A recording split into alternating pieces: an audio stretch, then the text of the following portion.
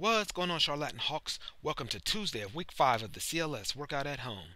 Today, we're going to warm up, supersetting 3 sets of 50 rotations on the jump rope with 3 sets of 6 groiners.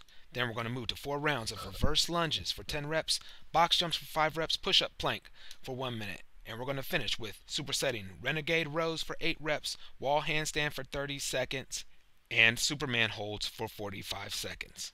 So, to start our warm-up, we're going to do jump rope. Now, we can either do 50 rotations of a regular jump rope, or we can do 25 rotations of double unders. Double unders, I'm passing the rope around my body twice for every jump.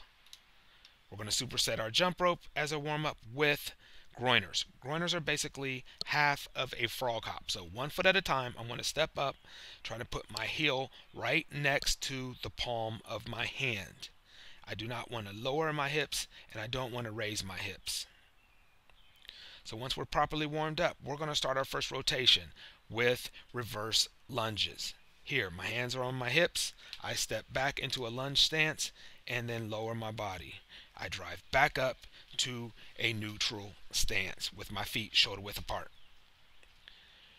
I do not want to lean forward while I'm doing my reverse lunge, and I do not want to let my knee pass over my toe. So I want to step back. All the weight on my front foot should be on my heel. Once we've done reverse lunges, we're immediately going to go to box jumps. Now, if you do not have plyometric boxes at home, which most of us won't, then you can improvise. The best way to improvise, I believe, are using stairs. So either in the house you can jump up onto stairs, or as seen here, we're jumping on the stairs outside. And then I'm going to go to a push-up plank. We're going to hold this for 1 minute. So in our second grouping, we're going to do renegade rows. I'm doing a push-up with dumbbells, and then I'm going to do a row. So I do a push-up, and then I pull the weight up to the side of my body. Now here, it is very difficult to keep your balance. So I do a push-up, and then a row. To help keep your balance, you may want to spread your feet a little wider than your normal push-up stance.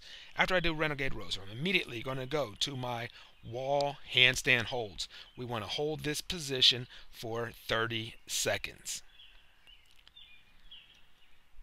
And to complete the workout, we're going to do Superman holds for 45 seconds. I'm pulling my elbows back to the side, my knees and thighs are off the floor, and my chest is off the floor. So to recap, we're going to warm up with jump rope and groiners. Then we're going to do 4 rounds of reverse lunge for 10 reps, box jumps for 5 reps, push-up plank for 1 minute. And our last grouping, we're going to do renegade rows for 8 reps, wall handstands for 30 seconds, and Superman holds for 45 seconds. I hope everybody's staying home, staying healthy, Latin strong.